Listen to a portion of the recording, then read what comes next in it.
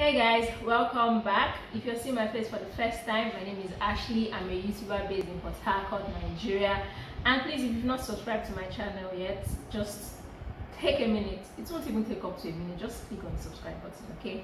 So guys, today I've not done this in a while, have a sit down and talk about my daughter.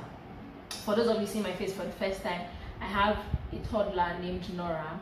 And in today's video, I want to talk about how I deal with tantrums from her, tempered tantrums. I'm sure we're all familiar with the terms, even people that are not yet mothers or parents yet. So I want to talk about how I deal with it. So if it sounds like something you would want to listen to or watch, please.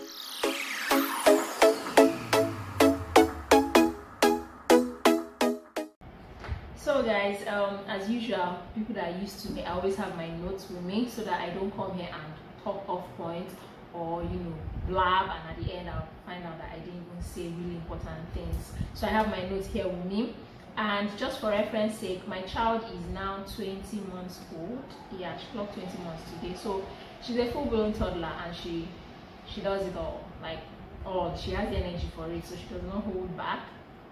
So just for explanation, tantrums are like uncontrolled show of emotions, anger, frustration, that emotional outburst that kids have. Some people call it meltdown, sometimes I call it meltdown, where they just, some throw themselves on the ground, some hit their head somewhere, some start trying to scatter things. Every child shows tantrums or throws tantrums in different ways, but generally tantrums is just an outburst of emotions, of anger and frustration and things like that. And unfortunately, adults also have tantrums. Like I'm saying, it's unfortunate because if you check the dictionary, you'll say in young children, but you and I know adults that throw tantrums. But this is not what this video is about.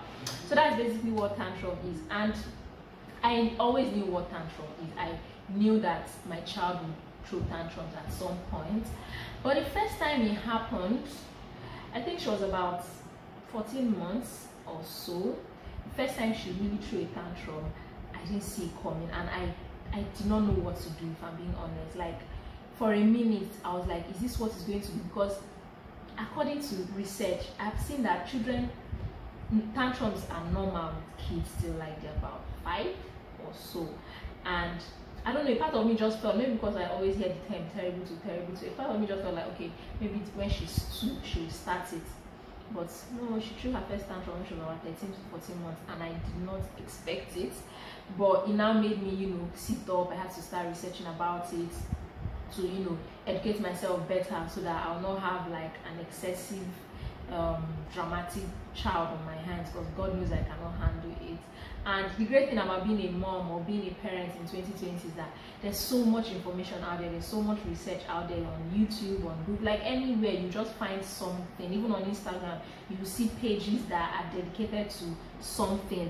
Like there's a page, I can't remember, maybe when I'm editing this video, I'll add the handle here, that is dedicated to tantrums. Like they always talk about how to handle tantrums and all that. So I've learned a lot of things in the last couple of months, and they don't always work for me, but most of the time, maybe I can say 70% of the time, which sounds like a win-win situation for me, 70% of the time they work. And I just felt I'll share with you guys. I mean, my mantra is learning and sharing, so why not share this? Guys, the first thing I had to learn how to do is to prevent the tantrum from actually happening. Like I had to take my time and study her, and try and figure out what is the tantrum and try and stop it before it actually happens. It doesn't always work. Like with kids, I don't think anything is definite, but at least there are days that I'm lucky and I'm able to prevent a tantrum from happening. So I'm going to start by telling you guys how I prevent her from having her outburst. And the first thing I try to do is make sure that all her basic needs are met. By basic needs, I mean she's not hungry, she's not thirsty, she's not, she doesn't feel sweaty, messy, the place is not hot, she's not cranky because she has not napped.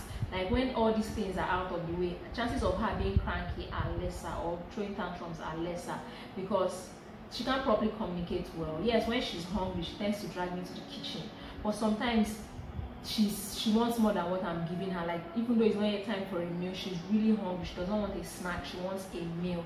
And situations like that make her cranky, like when her tummy is not filled and things like that, or when she's thirsty. Sometimes she has drank a lot of water, I just assume that okay, she does not need water again, and I just keep her bottle where her hand cannot reach, or she herself cannot find it. She starts getting cranky.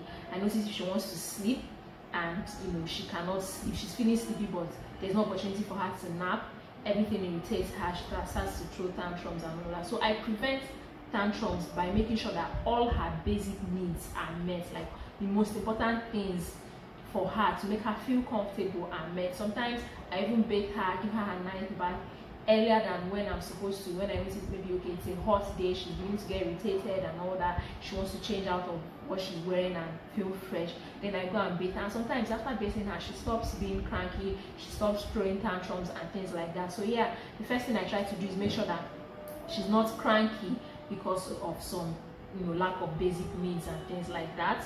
And the second thing I do is to avoid boredom. Yes, kids get bored, like really bored.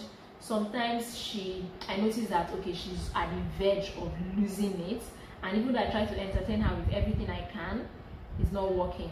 So at the end, maybe it's us taking a walk that'll fix all of that. Or even if she has her toy, she has everything with her, but I'm busy on my phone, or I'm busy with something else, and I notice okay, none of her stuffs are entertaining her, it means she's bored and she wants more. And if it's a situation where we can't go out, I just drop everything I'm doing and sit with her and play with her, just have fun with her and things like that. So I know that boredom makes her cranky sometimes. Yeah, it really does. I don't know if it's the same with other kids, but I think it's the same. Like, they get tired of their toys. I mean, I'm sure even as adults we cannot play with the same thing over and over and over again. So I think it's expected of them to get tired of their toys. So I notice that sometimes boredom makes her cranky, so I try to avoid boredom. Another preventive measure I take is I try to communicate clearly with her. For example, if she's used to okay, after she's done with breakfast, it's time to shower, but for some reason I cannot bathe her immediately, I have to do something else, I have to communicate. I try to communicate properly with her, because she's just going to start pulling me to the bathroom or pulling me to the kitchen, which the kitchen for her means that I should borrow her bathing water and things like that. So I try to communicate clearly with her. Yes, she might not understand every word that I say, but I think when I explain myself to her, it gives her this sense of understanding, like okay, I'm not taking her for granted. I'm giving her a reason why so and so thing cannot happen right now. Let's say for example, now we want to go out and I dress her up, but I'm not done dressing up. She starts dragging me to the door, and it gets her really cranky. If okay, I'm wearing my shoe, I'm wearing everything, let's go, why are we not yet out? Like, she doesn't say that, but that's what she's finished. She starts getting irritated. I just bend to her level, her height level, and explain to her, okay, we still need to get ready. I'm not done getting ready, your dad is not done getting ready. Sometimes he does the explaining, like, we're still trying to get ready, it's not yet time for us to go out, just give us a few minutes. And sometimes she just relaxes. Yes, she does not reply okay, I've heard, or okay, I understand, but she kind of understands what we're trying to explain, and she just chills and goes back to playing. And when it's time for us to go, we head out. So yeah, I try to communicate everything to her clearly, especially if something is changing in her routine or something is changing in her usual schedule. I try to explain to her, so it will not just come too sudden to her. Then the last thing I do to reduce tantrums with the girl is I try to give her some sort of control. Like, we basically tell them or make sure they do everything whenever we want. I tell her when it's time to bath, I tell her when it's time to eat, I tell her what clothes to wear and things like that. But I try to give her some control. For example, I don't come and tell her what toy to play with. I don't tell her what to watch on her tablet. Like, I just give her the tablet, whatever she chooses to watch. When she was much younger, yes, I always select what I want her to watch. But now at this age, when she now has a mind of her own, I allow her to decide whatever it is that she wants to watch to avoid issues. So those are the things that you sometimes I don't force her to eat if she does not want to eat, because it's just going to lead to a meltdown. I don't, I know yes, she's a child and I still need to, lead her through some things, but as much as I can, I try to give her control. I don't want to take over her entire life and make her feel completely out of control, because they want to feel like they're in charge. Yes, toddlers want to feel like they're in charge, so I try to allow her feel that way sometimes. If maybe on a particular day what I would rather we play with is matching colors and things like that, but she's not interested, she wants something else, I just allow her have that. Like, it's all play, she's learning through all of it, no matter which one it is. So I don't always try to control everything about her. I don't force her on a particular snack to eat. If, for example, she wants to eat biscuits and I would rather her eat apple, I don't force her. I'll allow her have her biscuits. She will still come back and eat the apple when she feels like. So yes, I try to give her some control. So these are the things that I do to prevent tantrums. However, they don't always work. So I'm going to tell you guys when the tantrums eventually happen, what I do about it, how I handle it, how I deal with the tantrums. So guys, when the tantrums eventually happen, the first thing I try to do is to acknowledge her feelings. The truth is, tantrums are not bad. Like, it's completely normal with children. They cannot properly express how they feel, and that is why adults are not expected to throw tantrums, because you're an adult, you should be able to express how you feel. But children, they can't entirely express how they are feeling. So the only way they can do it is, action, like show of emotions, like, So tantrums are not bad. And no child is bad. So even a child that consistently throw tantrums, it's not a bad child. It's just a bad behavior, always throwing tantrums, but it's not a bad child, right? So I acknowledge her feelings. I tell her, I understand you're frustrated, I understand you're angry, I understand you're sad, I understand this is what you'd rather do, but in a situation where we have to do a particular thing, let's say for example she wants to watch TV, but it's bath time, we have to be like, we've already mixed your water, there's no postponing, there's nothing around that. So she starts getting angry when I try to carry her to the bathroom and all that. I just tell her, I understand you're frustrated, I understand you're angry, I understand you're sad, I understand this is what you know, this is something else, or there's something else you'd rather do, but it's okay, you have to get this done now, we have to do this right now. If it's not like a bathing situation and maybe I'm not giving her what she'd rather eat, or I collect something dangerous she's playing with, I just squat in front of her to her level. I read somewhere that is really important to have eye contact with them when you're talking. I just squat to her level and explain myself to her. I just tell her, I'm sorry, you can't have this right now, this toy is not safe for you, or this is not what we need to be doing right now. I just try to, I acknowledge her frustration. Another thing that I do, and her father does this a lot, he uses this method a lot, is to redirect. It's more like distracting her from whatever is irritating her. Let's say for example she wants to climb the dining table and it's not safe for her, nobody is around to watch her, and she starts, when you carry her away from that place, she starts to have a meltdown. We try to distract her, give her something else that she finds interesting, allow her to do something else that she finds interesting.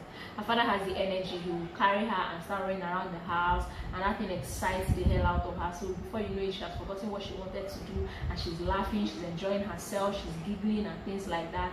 My own case, I just look for something else that she loves to do. I can just pick up a toy, maybe I pick up her drum set and I start to beat it, and she'll start dancing and she'll forget that there was something else she wanted to do. So yes, we try to distract her from whatever it is that we don't want her to do that might make her throw a tantrum. Like, let's say sometimes it would have gone so bad that she's already at the bed, she's already hitting her head somewhere. Yes, my child's tantrum, she demonstrates her tantrum by hitting her head on things. It could be on you, it could be on the wall, anywhere. Sometimes it would have gone that bad, but the moment you just give her something fun, distract her with something interesting, she forgets it like almost immediately. With the tears in her eyes, she's already playing, she's laughing, she has forgotten about it. So that's something that works for me. I don't know if it's going to work for you guys, but redirection works a lot, or distraction works a lot for us. We just redirect her attention to something else. Sometimes it could be on TV. I'll just really change the channel to something I know will excite her, and call her attention to it, and next minute she's carried away, she has forgotten what it is that she was getting angry about and things like that. So those are like the two things that we do. Bad behaviors, I saw that in somewhere a long time ago and it stuck with me. Like, there are no bad children, they're just children with bad behaviors. So I think if we have that in mind, we'll stop being too hard on them. Like, what you're trying to fix is that bad behavior, not the child. There's nothing wrong with the child, it's just bad behavior, bad habits that the child has. So I think that's something I should share with you guys, that there are no bad children, just bad behaviors, number one. And the second thing is to always give positive attention and ignore minor misbehaviors. I would explain this thing like this. Children want attention. Like, especially toddlers, they love attention, especially from their mom or whichever parent is always around. They crave attention, they live for attention. So I try to give attention to only positive things and ignore minor bad behaviors. Minor, not something major, not something intense. For example, now if she finished, you know, messing with a cupboard and she closes it back, that's a good behavior. So I tell her, oh, good job, thank you for closing it back. Or, you know, or something drops, something she's playing with drops and she picks it up, oh, thank you. I give attention to positive behavior. In this way, because she loves me paying attention to her, she would always try to do things that she knows, okay, to get mommy to look at me, to get mommy to talk to me, to get mommy to pay attention to me. So she tries to do it. Like, even if she opens a drawer and she's scattering the place and I call her, come, let's go, she'll pick up everything, put it back in the drawer and close it back, because she knows that that will make me give her credit, or that will make me, you know, clap for her or give her some kind of attention. However, when she does minor misbehavior, I ignore it. For example, she can take a basket of maybe her animal figurines. She might just take a full basket and pour everything on the ground. I ignore that. Like, there's no point. It's not something dangerous. She didn't do something dangerous. Yes, it's something naughty, but it's not something dangerous. So there's no point in giving attention to it, because, like I said, children want attention, both positive and negative. As long as you're giving them attention, they're going to keep doing that thing that they are doing, so that they continue to get that attention. So if she does something like, you know, pouring out her toys and trying to create a mess, I just ignore her. And sometimes when she sees that is not working, that's not getting me any attention, she stops it. Like, there's so many things that she used to do. We have this rechargeable standing fan that she would always try and go and be shaking, and initially we would always talk, no, and she'll just laugh. Once you start calling her, leave that place, she'll laugh to her, you're playing with her and things like that. But over time I started to ignore her. Once she goes to the fan, I just act like I'm not seeing her. Yes, I'm watching her, but I just act like I'm not interested in what she's doing. And now the fan can be in front of this girl for hours and she doesn't care, because she knows that it will not get my attention. Like, she needs to do something else to get my attention and things like that. So yeah, like, just focus more on positive attention and try and ignore minor things. Yeah, if it's something dangerous, of course you pay them the attention that they need so that they don't hurt themselves. But if it's something minor that you can ignore, I would suggest you just ignore it, so that, you know, they will not get the reward that they're expecting, and over time you just stop doing that thing, knowing that it's not getting them anything. And the third and most important thing I'd like to point out is that if you or your partner always lose your cool at each other in front of your child will pick up from that. Let's say, for example, you're the kind of person that when you get angry you yell, you're always shouting. That is how your child will learn how to express emotion. That's how your child will learn how to express anger. Even when I need to scold her, I try not to raise my voice, because at first when she said throwing tantrums, I was yelling. I thought that would fix anything, but baby girl started yelling back at me. Like, you raise your voice, I raise my voice back at you. Like, it's a back-to-back situation. So yes, like, kids learn from what they see. I've said this a lot of times on my social media pages. Kids learn. Like, I've experienced it firsthand, of something that I do even out of reflex, and the next minute, the next day, she is doing it. So they learn by what they see. So if you always lose your cool in front of them, maybe you and your partner are quarreling and you're the type that will throw something, hit the person, she will pick it up. Now let me give you guys an example. I do not hit my child. Like, I'm so huge on not hitting my child, especially at this young age. I mean, she's not up to 2 yet, but a few days ago, sometime this week, I was really sleepy, I was tired, I just wanted to go to bed, but she was not ready to sleep. So, but she was trying to get my attention and I was dozing off. She just went to our stool and poured out everything that was on the stool. So it's that sound that woke me up, of her pouring everything, from her remote, my phone, her bottled water, everything. She just pushed, you know, she was frustrated now, pushed everything on the ground. And out of reflex, as I woke up, I just, you know, spanked her that, why would you do that? The girl turned around and hit me too. Guys, this is the first time I am hitting this girl, and yet her instinct was to hit me back. So children do what they see. Like, whatever it is that you're doing in front of them, they'll pick up from it and they'll do that. So another thing that, okay, your child is always so dramatic, oh, he's always, and how do you also handle anger in front of your child? a child that is always seeing the father beat the mom will think that, okay, when you're angry at someone, that is how you express it, you hit the person. So another thing that we need to watch is how we react to our own, how we handle our own emotions about it. So sometimes even when she's throwing tantrums and you know, I'm trying to, sometimes I have to repeat myself like 20 times. It's okay, I understand that you're frustrated, I'm so sorry, you can't have this right now. I have to repeat myself over and over and over. Oh my god, tantrums will test your patience as a parent. I try to repeat myself over and over and over again. After a while, she starts to talk to me, like I don't understand what she's saying, but you know, she starts to blah blah blah blah blah and you know, say all those things, and before you know it, we're back on the same page. So guys, these are the things that I do, or these are the ways that I handle or deal with her tantrums. And like I started in the video, I try to prevent it, but if I cannot, these are the things that I do to handle it. I hope you guys enjoyed this video. I hope this video was important to someone. I hope you learned something. Please share with anyone you can share this video with, like, comment, and please guys do not forget to subscribe. I'll see you guys in my next video. Thank you so much for watching.